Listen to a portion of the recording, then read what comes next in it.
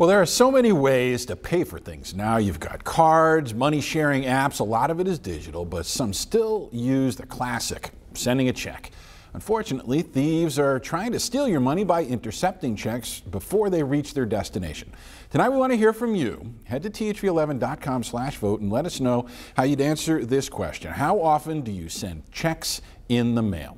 Tonight, THV11's Brooke Buckner joins us with tips on how to avoid falling victim to the latest scheme, check washing. Brooke? That's right, Rolly. Little Rock Police and the Arkansas Bankers Association say it's an ongoing problem, and it's happening at personal and post office mailboxes. It's just not right, you know, especially for hardworking individuals to have someone just come and just take their money and get away with it. Elena Hardin says she quickly figured out something went wrong when she sent a check in the mail, but her intended recipient never received it. That day I just happened to double check on it, and it was written out to someone I had never made a check out to before.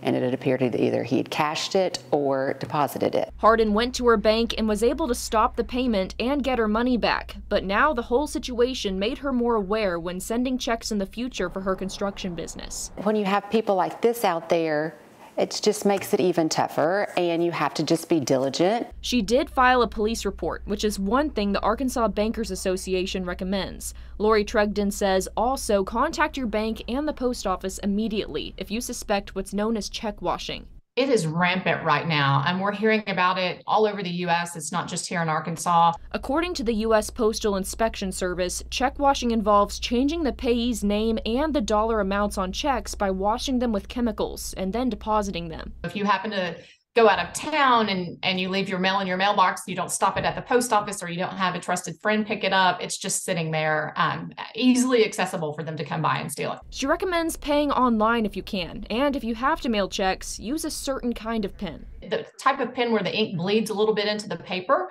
is the hardest to wash away, so I would say a felt tip, a Sharpie, things like that. In Little Rock, Brooke Buckner, THV 11 News.